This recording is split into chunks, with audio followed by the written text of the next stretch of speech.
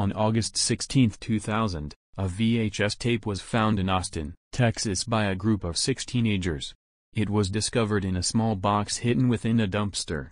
Later that day, the group of teenagers agreed to play the tape out of curiosity. The next day, they reported the tape to the police. It was confiscated by the FBI due to its shocking, gruesome content. There are no known copies of this VHS tape anywhere, nor are there any known replicas of the footage on the internet, leading the world to not have any knowledge of its existence. Since watching the VHS tape, the 6 teenagers had suffered from severe night terrors, paranoia, and periods of insomnia for months. 2 of them committed suicide. 3 of them had been sent to therapists for treatment. The last one was committed to an asylum after having gone insane for weeks. One side of the VHS tape has a title written on it in black ink, which reads, Auburn Wolf.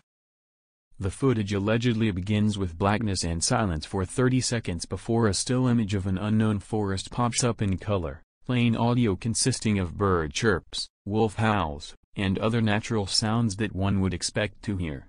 The forest consists of evergreen trees and small bushes with a cloudy sky shown above. This continues for approximately 2 minutes before another still image appears, but the audio is cut off, and the image is viewed for only 3 seconds. It shows a wolf snarling at something out of the camera's view. The camera briefly glitches when this image appears. Then the image disappears, and there is silence and blackness again. After 10 seconds, an image presenting white-colored words is shown. Do you fear death itself? Or the cause? You wish to run from what is trying to kill you, but what if you cannot outrun it? Are you ready to see your worst fears come to life? By this point, one of the teenagers was said to have requested that they stop watching the tape, but the others remained adamant on watching the entire footage. The words fade away, leaving a black screen.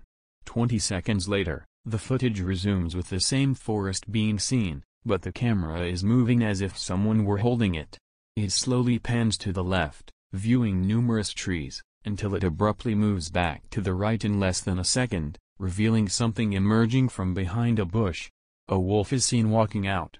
Its appearance is larger than that of a normal wolf, described to be about 4 feet in height and 8 feet in length, with a thick, auburn-colored coat of fur. Its claws are long and white, and its eyes are shown to have abnormal coloration.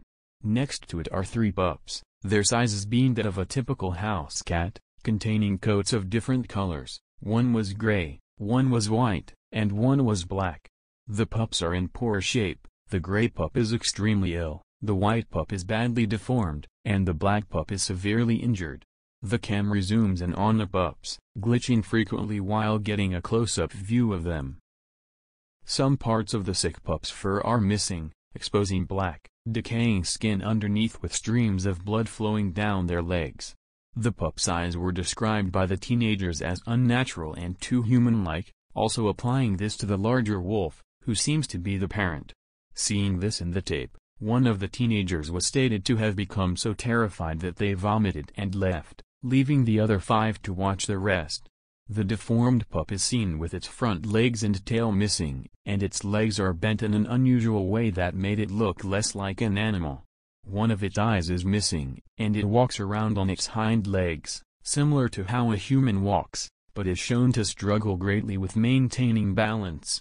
The injured pup's left leg is skinned entirely, exposing muscle and bone that are slightly covered in dirt. It keeps its left leg lifted to avoid pain, but whimpers loudly, the sounds distorted and at a low pitch. The camera gains some static, causing it to lose focus and blur out, and a faint howl accompanies it in the background. As soon as one of the pups whimper, the camera pans towards the large wolf, focusing on its mouth. It appears to drool as a black liquid builds up and spills out of its mouth like a rabid animal, and its breathing becomes irregular. The wolf slowly widens its mouth, exposing its large canines as well as a second row of teeth further back near its throat. 3 seconds pass, and the screen is black again. It lasts for 5 seconds before a still image fades in with no audio, revealing that the 3 pups have been mutilated, their bodies torn to shreds. Several of their bones are seen on the ground, which the camera focuses on, showing small chunks of body tissue and fur still attached to them. The image gains a red hue, gradually, but then a second image shows up, allowing the Auburn wolf's mouth to be seen with bits of flesh and splotches of blood stuck to its lips and teeth. The camera becomes full of static for roughly a minute, accompanied by a low-pitched growl, then by demonic groaning, then by a distorted howl. After the static ceases, the camera records a girl playing in an open space within the same forest, throwing sticks and kicking leaves around. The girl is laughing as she frolics around. The camera moves to the left, showing the Auburn wolf standing behind a tree, staring intently at the girl from a distance. The camera zooms in on its face, revealing it to be salivating profusely with small amounts of blood dripping from the tip of its tongue as it pants quietly. Its body twitches frequently also, as if it is losing patience and waiting to attack the girl. The wolf lifts itself up, standing on its hind legs. The video develops a red hue again, and the camera shakes slightly. The wolf begins to walk on its hind legs, gradually picking up speed as it gets closer to the girl, who is completely unaware of the wolf's presence. As it closes the distance, it stretches out its front paws. Its legs begin to extend to appear as humanoid arms, its paws changing shape, growing in size. They grow fingers and thumbs, the claws staying at the tips of the fingers. The camera quickly loses its coloring, becoming black and white, and the quality of the video decreases, making it impossible to see the whole transformation in detail. A faint scream can be heard in the background as the wolf moves quicker. The girl is shown noticing the wolf approaching her and heard screaming in horror as she runs for her life. The wolf lets out a howl as it goes back to running on all fours. Just before the wolf reaches the girl, the camera goes static. The audio does not stop, however, allowing the girl's deafening screams to continue to be heard. They become increasingly loud through the duration of the static but come to a stop after nearly 2 minutes. The camera cuts to another still image, this one of a dismembered hand with a pale gray coloration. A second image fades in after 5 seconds, showing guts lying on the ground, as well as a third image showing the wolf holding the girl's head in its mouth. A muffled, faint scream echoes.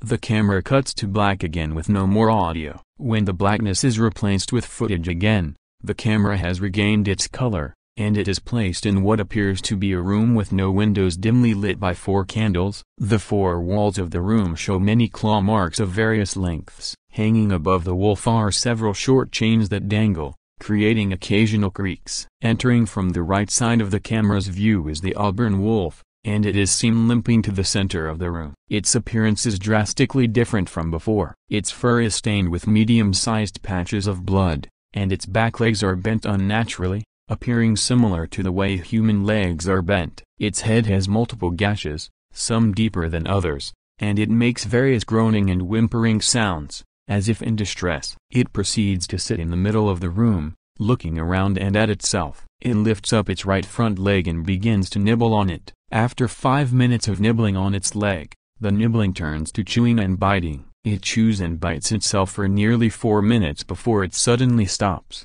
beginning to convulse and gag, making noises that would indicate coughing. Human coughing. A music box begins to play in the background, replacing the audio. The wolf bends its back, lowering its head to the floor. Its mouth opens widely, and its body begins to convulse more. The spasms grow more severe as the wolf looks to be trying to regurgitate something out of its mouth. The camera regains a small amount of static, and the music box's notes decrease in pitch. As the regurgitating gains intensity from the aggressive convulsions, the music in the background steadily loses harmony and beat. Notes are played at random in a wide range of pitches, rapidly breaking down. The static becomes worse as the camera zooms in on the Auburn wolf slowly. The wolf turns its head to look directly at the camera, revealing its black eyes. Its mouth opens wide for the camera, and the deformed hand of an infant is seen reaching out of its mouth.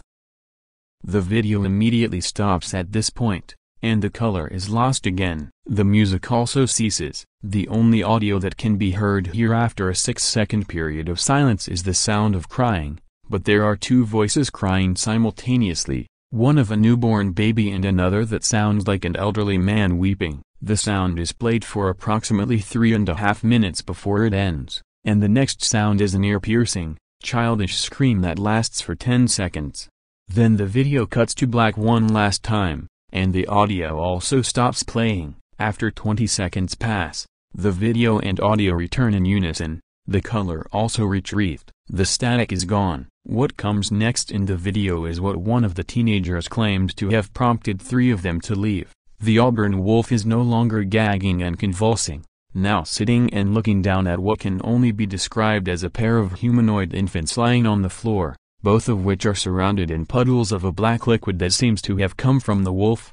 One of the infants is moving while the other is motionless. Both of them have umbilical cords attached to their stomachs, but the other ends of them are detached from the wolf. There is uncertainty as to whether the cords were connected to it to begin with. Suddenly, the wolf collapses to the floor, its breathing slowing down as it reaches out with a humanoid hand to stroke the unmoving baby's head.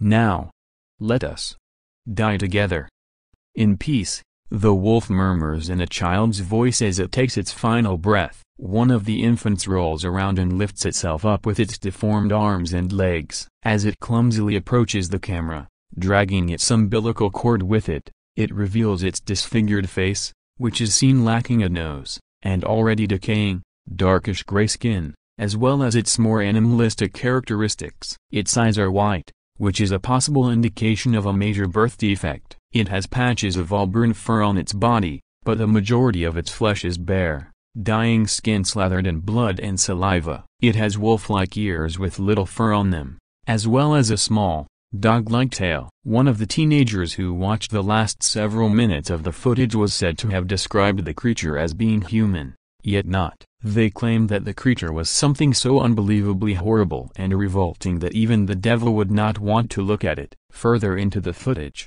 the small creature stops about 3 feet from the camera and opens its mouth as if to speak. "Help me. It hurts. Stop it." It whimpers before it falls onto the ground and dies. Its jaw hangs, and a dark liquid flows out of its mouth. Nothing occurs for a minute, but then, a large, clawed, animalistic hand comes in from the right side of the camera's view. It grabs the dead infant by its left leg before dragging it out of the room. No later than 5 seconds, indecipherable symbols begin to fade in and out randomly for 30 seconds. Afterwards, the video meets an abrupt end with, "The end?"